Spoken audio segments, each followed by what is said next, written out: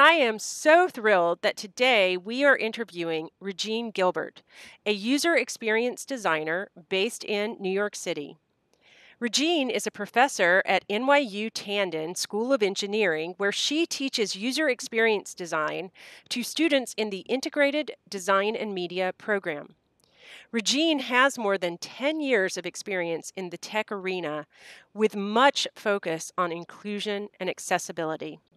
So accessibility when it comes to the digital world is making sure whatever digital products or services that you're making are accessible for folks with disability. But I got to see the movie in the movie theater, and it was I cried watching the movie because I'd never seen Black superheroes. And I said, if I had this when I was growing up, I think I would have a different view of myself.